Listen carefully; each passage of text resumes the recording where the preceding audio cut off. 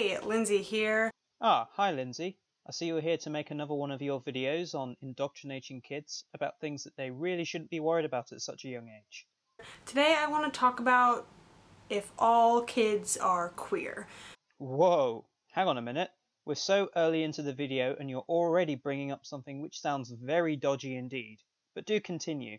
So we know that kids are strange and kind of weird, but I think that all kids are actually just real queer.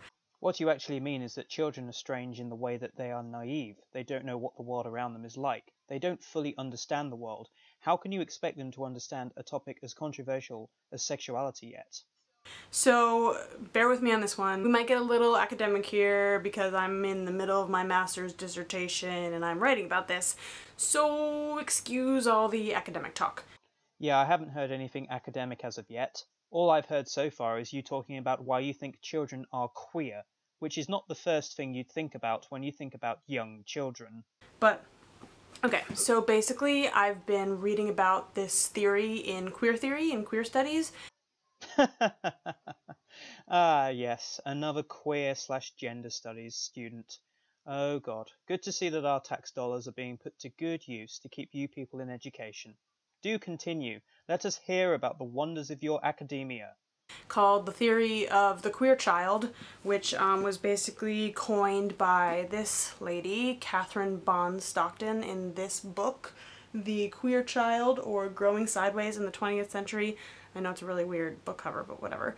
And she talks about this theory in terms of metaphors in movies and books and all that cool stuff. So that's this. She talks about theories in books, films, and television, and is using that in applied knowledge in an actual field of study. And you find this to be a credible source because, yeah, I think your gender studies professor has been smoking something. And then there's also this book of essays called Curiouser on the Queerness of Children, edited by Stephen Brom and Natasha Hurley. And this is a collection of essays. One of them is by Catherine Bond Stockton. There's also one by Eve Sedgwick and a bunch of other big names in queer theory. At this point in time in this video, I think I need to point out to you that the word queer was not originally applied to sexuality, just like the word gay was not. In fact, for many years, the word queer meant something that was strange or unique or weird. Perhaps the main intention of that book was to be a study into the strange worlds that children seem to live in their minds, rather than their sexuality, which is a pretty touchy subject if we're being honest here. So basically what this is talking about is the queerness of children and how queer kids are, and basically saying that all children are queer.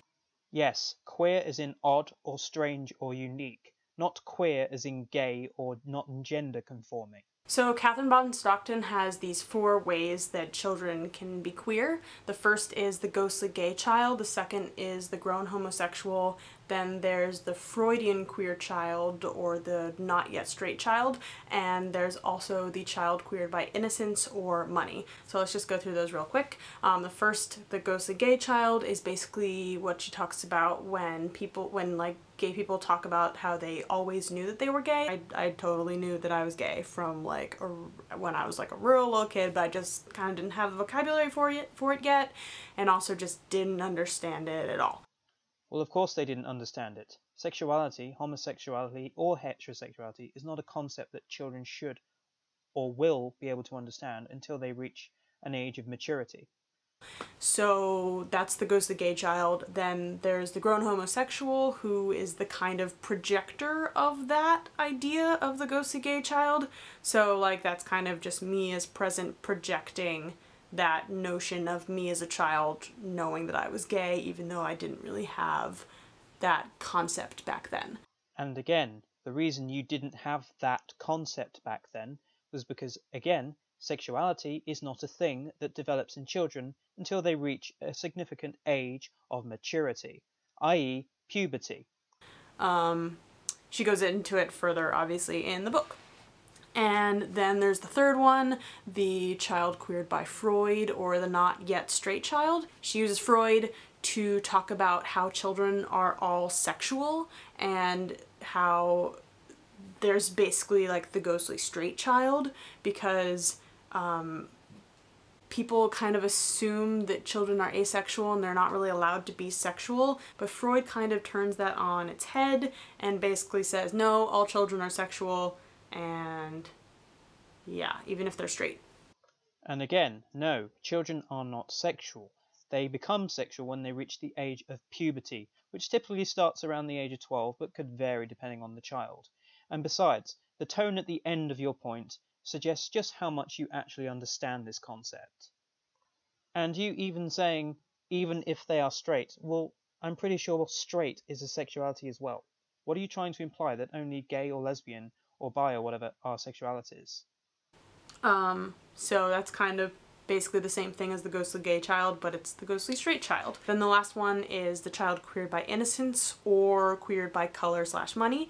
Innocence is this adult construct that's kind of put onto children, and it doesn't really match up with what kids are and do, and she talks about that as a kind of queerness and that kind of mismatching of the adult ideal of children, and how the idea of child itself is kind of this adult nostalgic construction. And then the child queered by money or color basically talks about kids who are already kind of under umbrellas of adult queerness, and how those kids don't really get that projection of innocence upon them because they are kind of the younger versions of queer adults, and so they're kind of queered by their race status or their economic status. So are you therefore suggesting then that there is a correlation between, say for example, children who turn out to be gay and black children or white children or Asian children or something? I really fail to see how sexuality and ethnicity go hand in hand. This is a really poor argument. I think what you may have been referring to is the fact that sexuality develops because of a mixture of nature and nurture. Scientific research has shown that it is mostly to do with nurture, but a part of it is also natural as well. Okay, then there's the last one of children being queered by the economy. Kids are totally cut off from adult normative economies because they just don't contribute to it. Like most kids' relationship with money is the weekly allowance, and I think that that makes kids really queer. And the only real way for kids to be involved in the economy is if you're an emancipated minor, which interestingly enough is not a possibility in the UK, things I didn't know before. And yeah, I think kids not really being able to be involved in kind of capitalist normative society just contributes to their queerness. Okay, so by that logic then, most children living in third world or underdeveloped countries would be growing up queer then, would they? Oh, give me a break. You don't know what you're talking about because you're studying a subject that is so full of BS. Just give it a break. You clearly have no idea. I will, however, give you a second grace if you can actually provide a reasonable source or statistic to back up this theory, to back up the theory that children growing up in underdeveloped countries with capitalist systems, or whatever it was he was talking about, tend to go queer. I mean, this is just a ridiculous argument. And yeah, so that's kind of the theory, the overall theory. I think it's really interesting, and I kind of agree. I mean, I think if you've ever just kind of seen a kid do a weird thing, kids are totally weird. I mean, they eat their own boogers. And statistically, most kids who eat their own boogers, or most kids for that matter, turn out to be straight. So your theory is again proven to be total rubbish. So yeah, I think that just kind of puts them outside of normative society. No, it doesn't. The only person seeing them being put out of normative society because kids are acting like kids is you and your social justice warrior friends and your gender studies professors. No one else thinks like this, and no one else believes this. Also, key word, you said this was a theory. A theory is something which is believed but has yet to be proven. So, in other words, everything you said is total rubbish until it has actually been proven by a scientist or psychologist, which it has not, and I very much believe it never will be. And I think the fact that they don't have a voice within society is also really important to think about. I'd love to hear what you think about this topic. Feel free to leave a comment below. Am I also allowed to make a response video to this? Oh wait, I just did. You can also go to vproud.tv where you can chime in on the conversation. It's a awesome video platform, totally for women, by women. Yeah, because fuck men, right? And it's troll free, so you can post your little heart away and you can not worry about the haters. Now, I'm not one to ask people to go over to that website and start trolling you, but you do realise that you've just promoted this. Any trolls watching this are now bound to go over to that website and have their fun. And you know what? They have every right to do that.